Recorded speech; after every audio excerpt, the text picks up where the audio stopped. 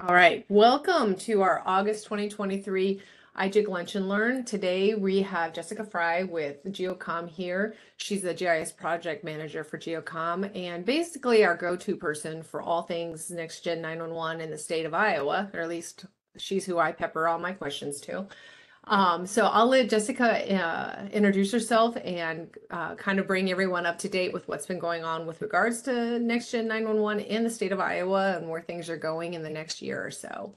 So go ahead. If you do have questions, you can, if you're comfortable popping in and asking those questions, go ahead. If not, put them in the chat. I'll manage the chat and pop in with those questions if anyone has them.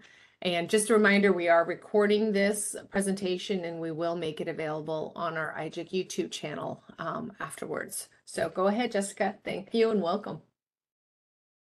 Thank you, Micah, and good afternoon, everyone.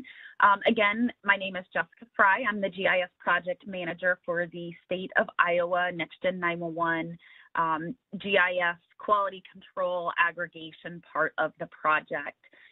So I wanted to cover really three main topics today. One is the project web map or the dashboard for the state so that everybody knows where it is, what it is, etc., where you can find it. Briefly talk about the Next Gen 911 GIS Standard update that is currently going on. Then talk briefly about the Iowa Critical Incident Mapping Project, because some of you may have heard about that, may have questions, may want more information. I am not the project manager of that project, but if there's any questions that come up, I'm happy to take those down and get back to you or have Ethan Creedle, who is the project manager, do that for you. So in the PowerPoint here is my contact information. I believe probably most of you on the call have this information, but I wanted to make sure that it was included here. So if you ever have any questions about the Next Gen 911 project, feel free to reach out to me via email or my phone number, and I'm happy to answer any questions. And I probably should have put the Iowa team email address on here, but those of you who submit to GIS Data Hub, I'm sure you are super familiar with what that email address is. Okay, so the first topic here that I want to cover is the Next Gen 911 dashboard or web map. It is available to everyone. Blake has sent this link out in all of the past emails over, I believe, about the last 5 or 6 months, maybe even longer than that.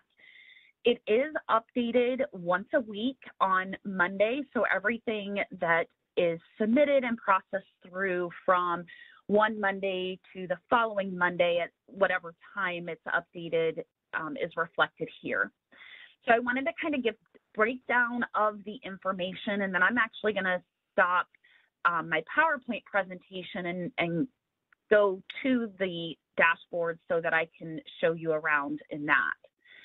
At the very top is the title of the map. It does tell you the last time it was updated, not only the date, but the time of the update. Keep in mind, it doesn't necessarily mean all of the counties processed on that day is through that time. I try my best to get them, but sometimes they sneak in on me. And then I do also provide a date of when the next update is. Again, it is on a Monday unless the Monday is a holiday, and then it may be on a Tuesday, or we may update it the Friday prior. The green box at the top left under the title is the number of jurisdictions that have, or counties that have met the benchmark in the current month. So right now you're seeing August, 86 of them, keeping in mind that this is as of Monday. Out of 99 have submitted, and they are critical air free. Below that is a list of the counties that have submitted.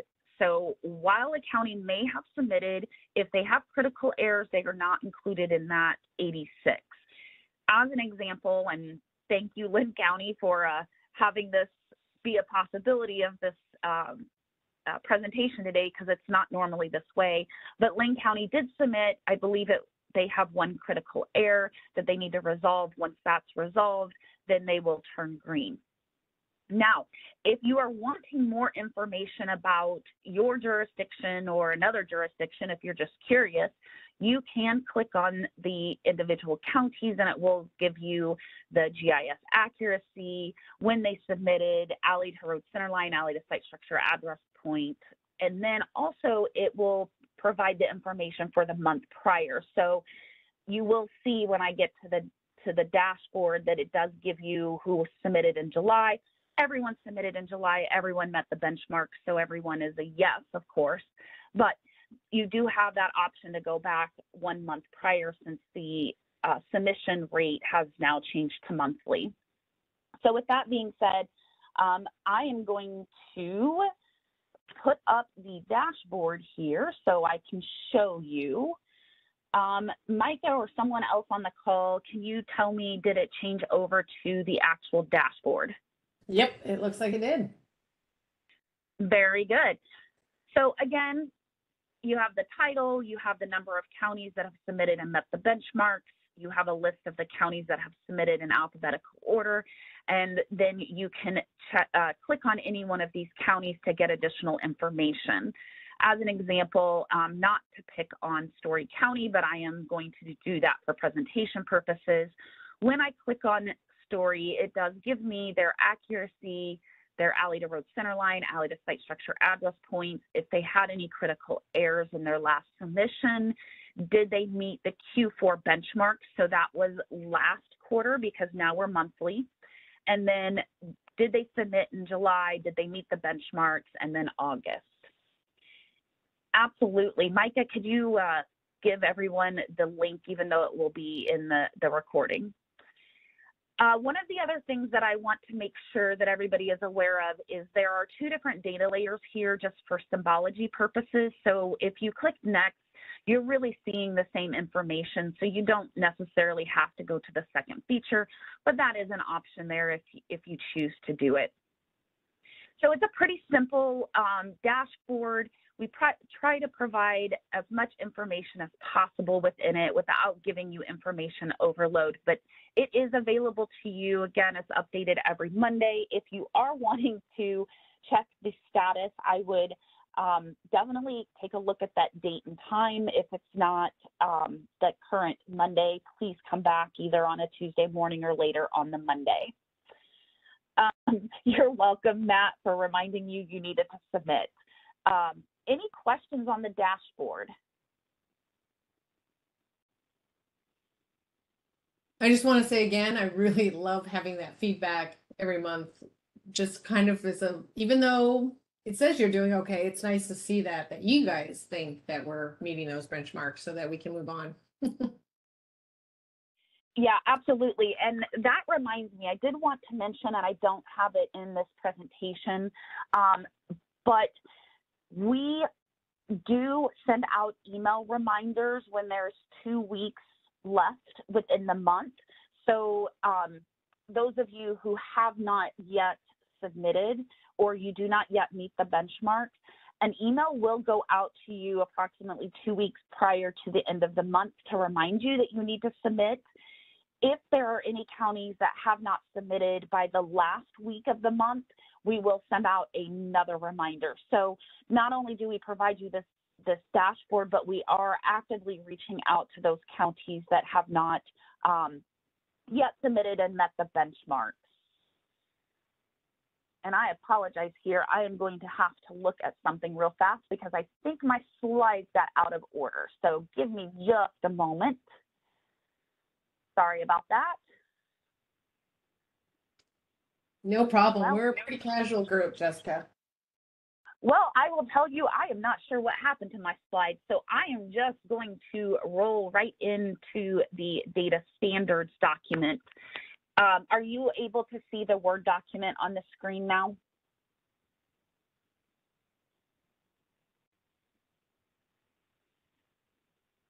Okay, yep. Thank you, Micah. Okay.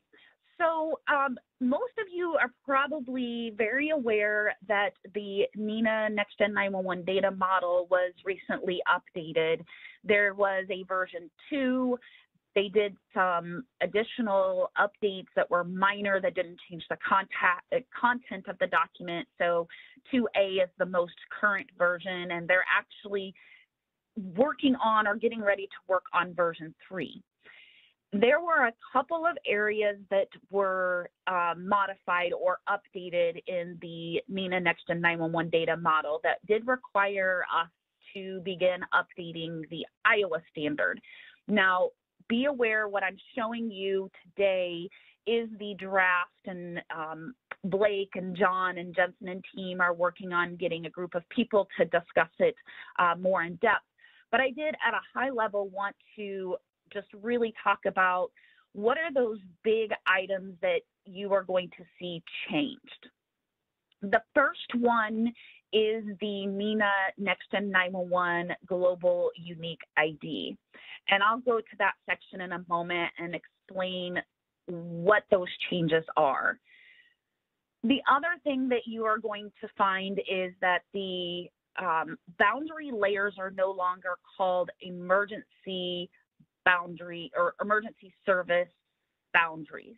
They have now shortened it for the fire, law, and EMS to service boundaries. So you have a fire service boundary, law service boundary, EMS service boundary.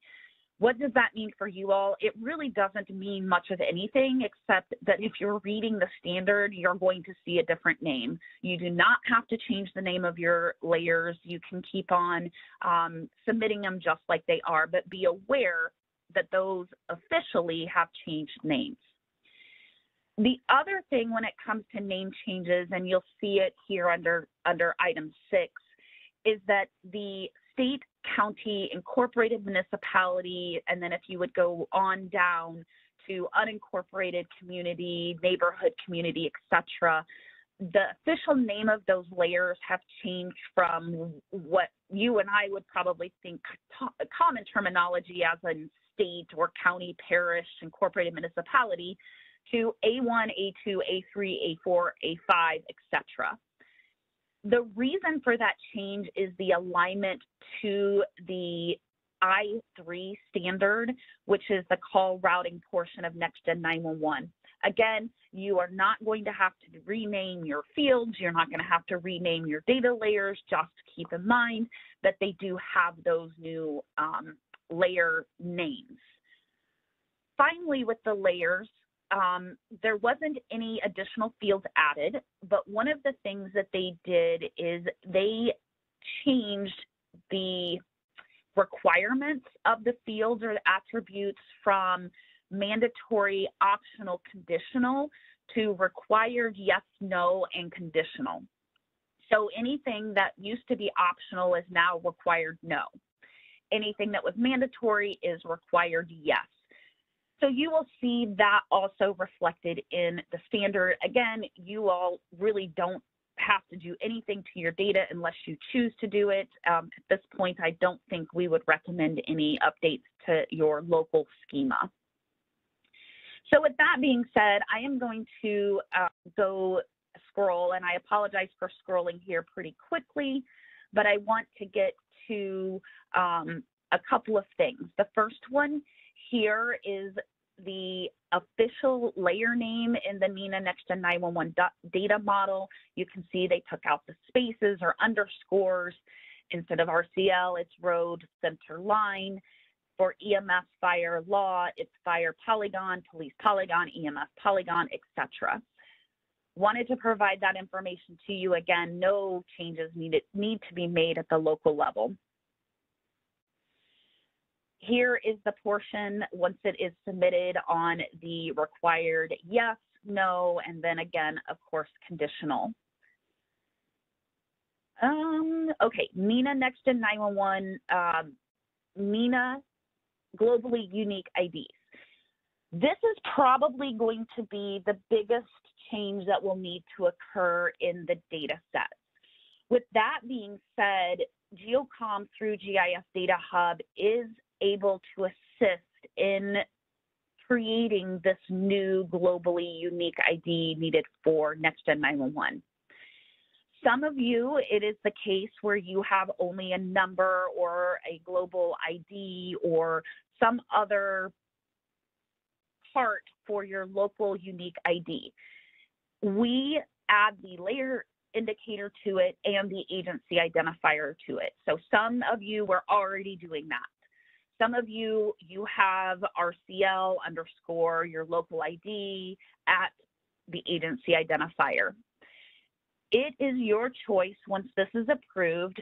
Do you want to populate that field yourself, or do you want to just convert that field to your local unique ID, and we, GeoComm, through GIS Data Hub, will add the URN, the layer indicator, and the agency identifier to it. So no answers need to be provided right now. Just keep in mind that that is going to be the options. With that being said, I have a couple of examples in the standard on what those NGUIDs look like.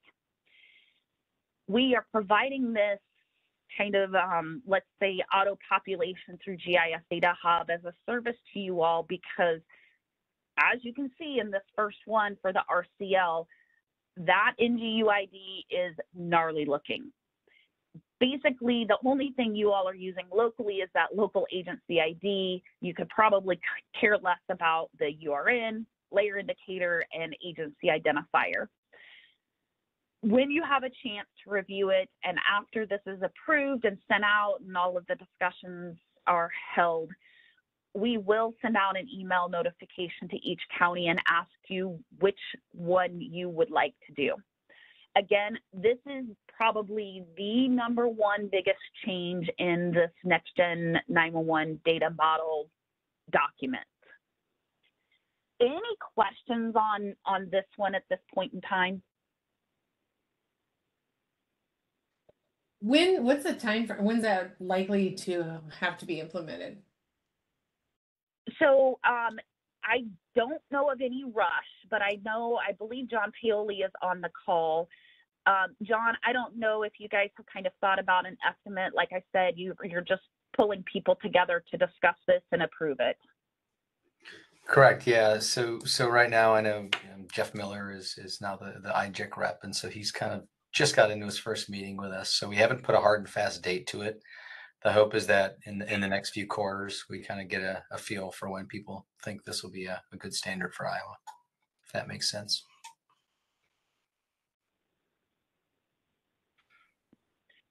So with that being said, I do not think it'll probably be within the next month, probably more, looking down the road, because it does have to be discussed, and it is a 58-page document. So if anything else needs to be updated per Iowa, that will also occur at the same time. Correct. Yep. The other major thing that we wanted to make sure everybody was aware of is for the ECRF, well, actually for the Contact Alley 6.0, there were some requirements to have some additional fields added, and those fields are either auto-populated by GeoComm through GIS Data Hub, or they are spatially attributed using GIS Data Hub. Those fields were not in the last data model, but they do exist in the final aggregated data set. So we added those to the schema so that everybody was fully aware of what those were. If you've downloaded the statewide data set or you've downloaded your critical air free data set under available packages, you will see those additional fields as a part of your data. So we wanted to make sure that those were included. I think, John, was there any other overarching topics on the data model that you thought we should cover today? No, the 911 community will hear a little more from all the folks that are taking part in that, standard review in the coming months. So nothing for today. Thank you, John. Mm-hmm. So with that being said, I've covered the dashboard, I've covered the main topics of change in the data standard. I did want to ask those of you who use GIS Data Hub, if you all have any questions. Is there anything that I can take the time today to point out? I did mention available packages. I'm happy to log into GIS Data Hub and talk through any of those items if there is anything outstanding. And I know, Micah, there are some people, I think, on the call that are not users of GIS Data Hub. So, you know, it might be beneficial for them to kind of see what that looks like. I was actually going to say, I think that's a great idea. You know, some of it's elementary, but we always have new GIS coordinators, and maybe walking through the proper way to submit data, or at least kind of show that might be a great idea and not make assumptions. Sure, absolutely. So I'm going to apologize ahead of time because I do not remember what my non-administrative username and password is. So with that being said, I'm going to log in as an administrator, so y'all are going to get kind of an under the hood look here. That has value too. When we just see our part, it's hard to see what you're seeing.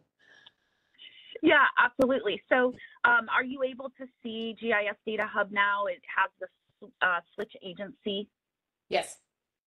Okay, very good. So I'm just going to pick on one of our maintenance customers because I could have picked anyone else.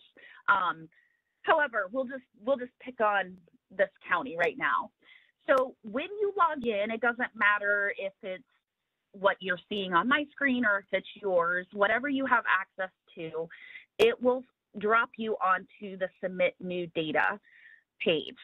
On the Submit New Data page, you have a couple of options. Either you're going to drag and drop your zip file that contains all of your data layers that have been packaged with GIS Data Hub into this page. And once you've submitted it, it will pop up and say, congratulations, or your data has been submitted, one of those two. You can also click on it and you can browse to the file. Now, this is an active client, so I am not going to drag and drop any data into this interface.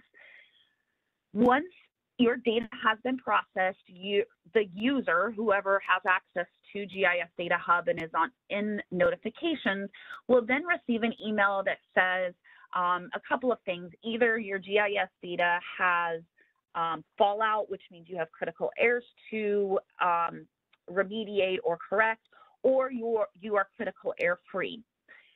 When you get those emails, you're going to log back in if you've logged out, or you're going to go to the analytics page. On the analytics page, you're going to have the select data target. There's only one option for Iowa. Once you click that, then you have access to not only the last quality control that was ran, but you also have access to all of the fallout that has occurred in the past. So that is down there. It looks like this specific county, we're almost 1 year into using the system.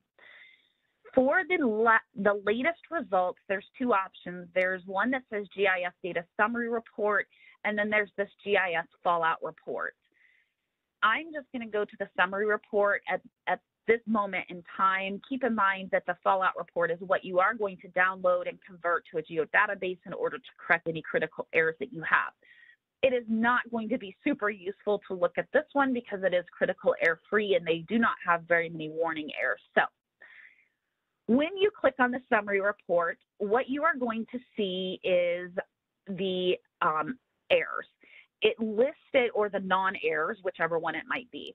It lists it first by layer, the QC name, a lapse time in seconds, fallout count, features analyzed, the sync percentage, and then the QC severity level. All of these headers are sortable. So if I wanted to just see, okay, what quality control checks had fallout? If I click on it once, it's going to go from smallest to largest. If I click on it again, it is going to go from largest to smallest. So as you can see here, all of the checks that have fallouts are all within the warning. So at the very top, we have the alley or the telephone number listing of civic addresses to address points to roads, features broken at polygon, alley to road center line, segment snapping, and then again, features broken at polygon. What you can do from here is over on the right-hand side, the very last one with the paper that has an arrow to the right, you can download this as a CSV, you can save it, you can send it on if you need to send it to the dispatch manager, the PSAP manager, whomever it is. And you can also choose to turn fields on and off. So as an example, elapsed time in seconds is not super useful to all of you or even me. So I could turn that off if I wanted to. As a side note, elapsed time in seconds is simply telling you how many seconds it took to run that quality control check. This version of GIS Data Hub is very proficient. So for the alley to site structure address points, you can see that it analyzed 2,870 features in 2.4 seconds. So it is very quick. Most of the time when it's processing the data, after it's done the checks, it's compiling the report, and then of course you get the email. So QC checks, super proficient. It does take a little bit of time sometimes to get those reports compiled. You can also refresh it if you want. I don't think I've ever hit that button, but it is there. So again, it gives you all of the quality control checks. It gives you all of the fallout. It gives you all the features analyzed there in that on that page. Now, I'm going to go to the data packages because I'm in an administrative mode, which means that I have account settings, which you all will not have. You do have data packages and dashboards, so I'm going to skip down to the available packages and talk through what you will find there. First and foremost, at the very top is a geodatabase that's called Iowa_HSEMD.gdb.zip. This is your data, your jurisdiction's data in the Iowa NG9-1-1 data model format. It again has those added fields, EMS, fire, law, etc. You can download this. You can take a look at it if you choose to. This is also a reflection of the data that you will see reflected in the statewide geodatabase. It's there. It should always be there. As long as you're critical error free, it will have the most current date. Of course, if you have critical errors, it will not replace that geodatabase until you're critical error free again. Under the HSEMD supplied packages, these are data, information, tools that we have uploaded to GIS Data Hub. And I actually see we have an old statewide fallout zip file that I need to remove off of there. The first one is the Iowa statewide geodatabase. So this is the aggregated database. It is quite large, so it will possibly take some time to download. You have the end user agreement. So this is the PDF that if there's a new user, you would fill it out, send it to the Iowa team here at GeoComm. We will then get approval from the state, and the state will, once they approve it, then we will issue the username and password. We have the schema mapping. So this is the field mapping spreadsheet, basically. Then we have the Hub Helper tool, which is what you currently are using right now to package the data and then convert the results to a geodatabase. With that being said, I will let you know that our development team on GIS Data Hub is working very, very, very hard to have Hub Helper no longer needed. They are doing things like you will be able to submit shape files, although I don't know why you would submit shape files. It's not recommended because nulls don't work in shape files and you have to be not have any spaces. But anyways, you could submit shape files. It also is going to allow things like a CSV for the alley to be uploaded without having to be within the package, etc. The one obstacle that they are going to be dependent on is the ability of GIS Data Hub to natively remove the 999 features. And I know most of you are using 999 to exclude features outside of your provisioning boundary. So keep in mind, once that is implemented, then you will not be required to use Hub Helper to package your data. Remind me, is it 3 nines or 4, Jessica? What's that? Is it 3 nines or 4 nines? Oh, it's 3. Did I say 4? No, I think you said 3, but I honestly sometimes sit there and can't remember. So I thought this would be the time to ask. Yep, it's just 3 nines. After they have that, then they'll begin working on the other exception codes so that you can use exceptions for warnings, things like your address point to road center line is exception, right? Because y'all have even addresses on odd sides, you know, you can't control all your addressing authorities. Then the last 2 items here, and actually I just had a call with somebody this morning on this first one. This is the CommTech Alley Prep for GIS Data Hub. This should walk you through, if you have access to the CommTech system, how to download the data in a CSV format. It will actually not download the wireless, VoIP, etc. records, and it will let you know what do you need to do to prepare those for submission, because there are a little bit of nuances there. So it's there for you. And then the very last one is a Hub Helper, or not Hub Helper, a GIS Data Hub quick guide. This walks you through everything from packaging your data to submitting it to getting your results to using your results. And then also, if you can't wait until Monday to see if you have met the benchmarks, it gives you the formulas for you to calculate your overall GIS accuracy from the analytics page, that GIS summary that we looked at earlier. So that is there also. Once the data standard has been approved, we'll probably put a copy up here or a link to where you can find it on the state's website. We try to give you all of the needed documentation just in one place. We used to have a landing page. We no longer need the landing page because we do have this ability to upload documents. The last one here is the dashboard. So the dashboard gives you a look at critical errors and warning errors. Here it's telling us there's not enough data to display a historic graph because we are on the date range of monthly.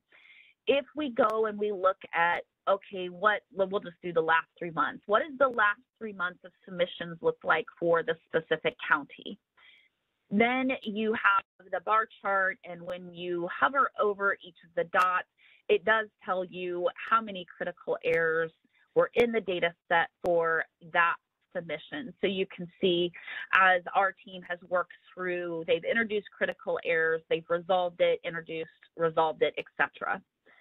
Over on the right-hand side, this is the warnings, and again, you can hover over each one of those little circles, and you can see. The really nice thing is it also tells you how many errors you have resolved since your last submission. So for warnings, this specific county has had 23 less warning errors occur. Of course, you do have the help here. You can get to help. You do have the ability to see what user you're logged into. And then, of course, you all don't have the nice drop down like I do because I'm in an administrative mode, but this is the jurisdiction that you're logged into, because I do know that some of you submit for multiple jurisdictions. That is GIS Data Hub overview. Anybody have any questions?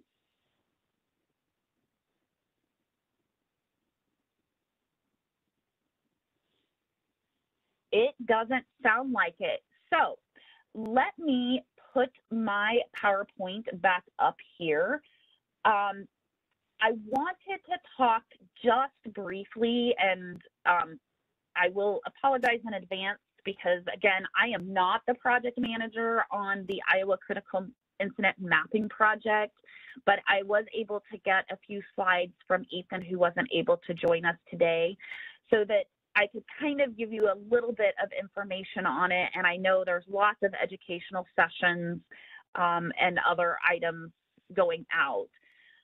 So for the Iowa Critical Incident Mapping Program, how many, and maybe if we can, Micah, use chat, how many of you have heard about this project that is going on in Iowa? If you could just drop a yes in the chat or a no, I'm just really curious to know how many of you have heard about this project.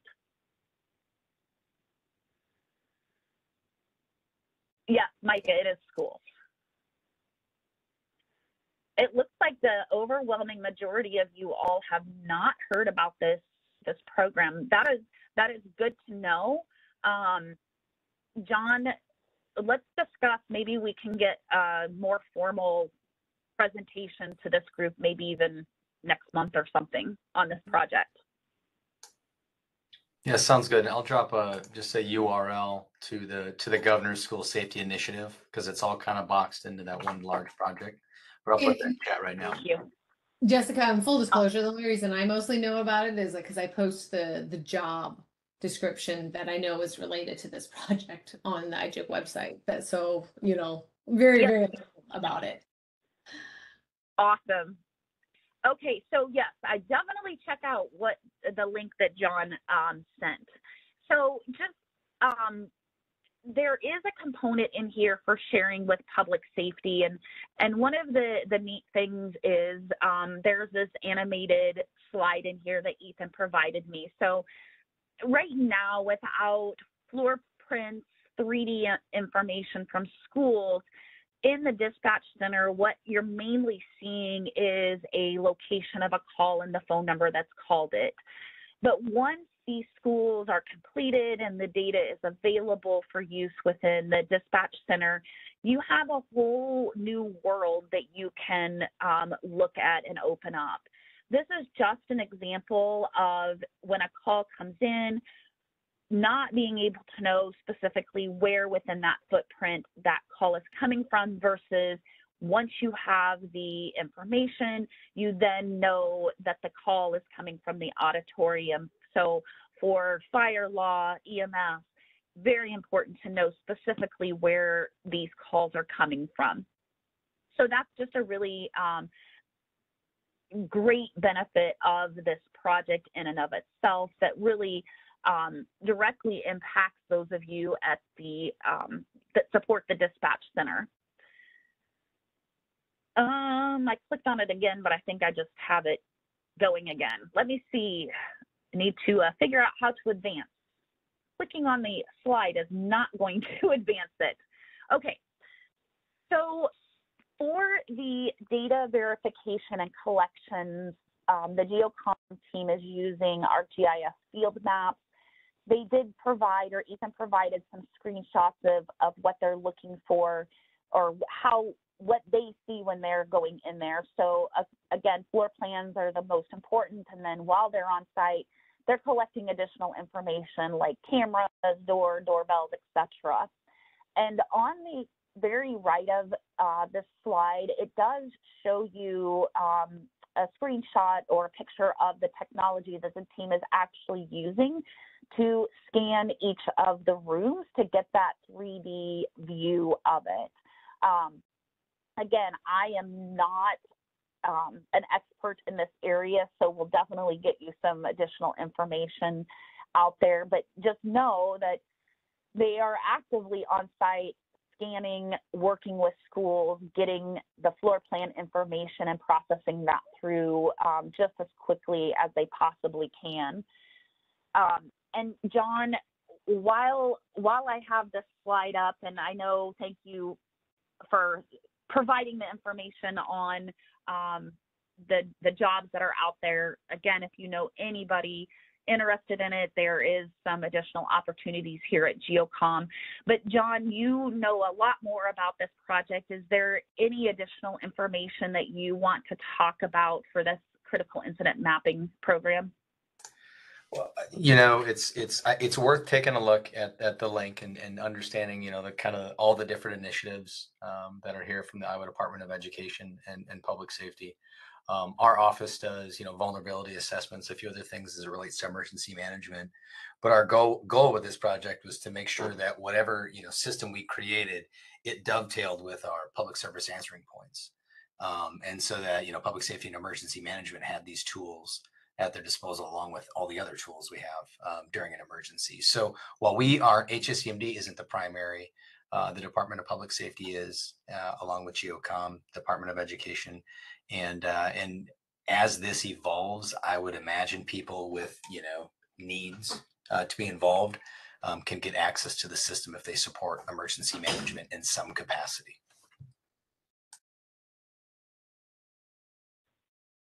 Thank you, John. So with that being said, Micah, I don't have any more content, but I am happy to answer any questions on NextGen 911, or if there's a specific question on the critical incident mapping, I'm happy to gather that and see what I can come up with for an answer. This is Neil Carpenter with GeoSearch. Can I say a few words about the critical incident mapping project? Can you hear me? Yep, Micah, I'm okay with it. Yeah, go ahead, Neil. Yeah, no, I was just about to say something, Neil, but go ahead. I was going to ask if anyone else had any comments, so you do. Hit it. Yes, I do. We, Jessica, thought it was a great presentation, and we have been, for the past several months, under contract with GeoComm to recruit specifically for the Iowa field GIS technician roles, working directly with HR leadership at GeoComm. And it's been quite an effort, and we've refined the outreach. And I think what we've learned is the sweet spot for this is it has to be people that are currently living in the state of Iowa, or have, let's say, a residence, or let's say parents in the state of Iowa, because that's where all the work is being done, obviously. It involves every public school throughout the state, so it's an enormous project. And what we found is the ideal candidate are young people that have just finished their degrees in geography with an emphasis in GIS or certification, perhaps, looking to get a foot in the door in the GIS world. The fact that this is boots on the ground work is very interesting to young people. I'm excited to talk about it with them, and they're excited about the opportunity. And then, of course, the opportunity to work with a respected geospatial company in the public safety space like GeoComm. And we probably placed about 10 people, but more are needed all over the state of Iowa. So sort of my comment is anything you can do to spread the word, if you know or have heard from young people that are looking, or maybe not necessarily young people, but new to the GIS space, that are looking for a foot in the door. They can be temporary positions if somebody, let's say, is looking for an internship, but generally it's a full-time opportunity that pivots into a full-time remote role with GeoComm. So it truly is a foot in the door with a geospatial company. So spread the word. You can apply directly with GeoComm. You can also go to the GeoSearch website, because we're doing all the pre-screening for candidates for this role, sending it on to the HR people at GeoComm. And, and the other thing I'll say is that young people really are excited about the opportunity to be working on a project that has such meaning, the idea of contributing to something that literally potentially is about saving lives. So I appreciate your time, and spread the word. Let's grow the team, and so this project can be completed successfully.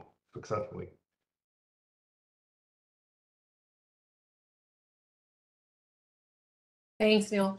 Does anyone else have any questions for Jessica?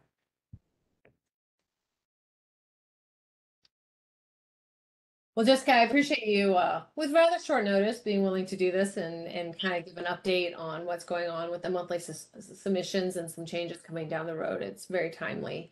Her contact information is at the end of the slide, and if you'll notice in the chat, anyone who might be on that's not a member of IJIC, You may join IJIC and get all the emails that we send out and membership stuff.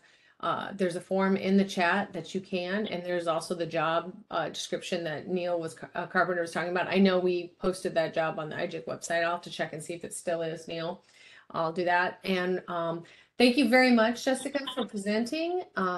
Anyone else? All right. No problem, Micah. Oh, so Micah, the last thing that I want to mention, and I was going to save this to the last, is if you are a user of GIS Data Hub, you received notification that we were doing maintenance yesterday, and then another one to tell you that it had been postponed till next Tuesday. Keep in mind that our team is constantly advancing GIS Data Hub. You will continue to receive those emails. We will notify you as soon as we know, but just keep in mind it's always done after hours. So if you do need to submit after hours, just be mindful of that Tuesday evening to early Wednesday morning downtime. I think maybe a handful of times we have seen submissions after 5 p.m. Central or on the weekends, but just keep in mind that we're constantly working with you, with the team, to improve that. And so we will, again, see those once in a while, but we'll always try to do them after hours if possible. I will send out a reminder on Monday just to remind you all that don't submit on Tuesday evening. So thank you, Micah, for the opportunity, and everyone who was on this call. Thank you very much. And with that, we'll bid you all adieu on this August Lunch and Learn. Our next Lunch and Learn, I should always have this at my fingertips, and I just don't, will be on September 20th. So be looking for that in your email boxes and on the IJIC website on the topic, and I'll be sending that out hopefully pretty soon. Have a wonderful Wednesday.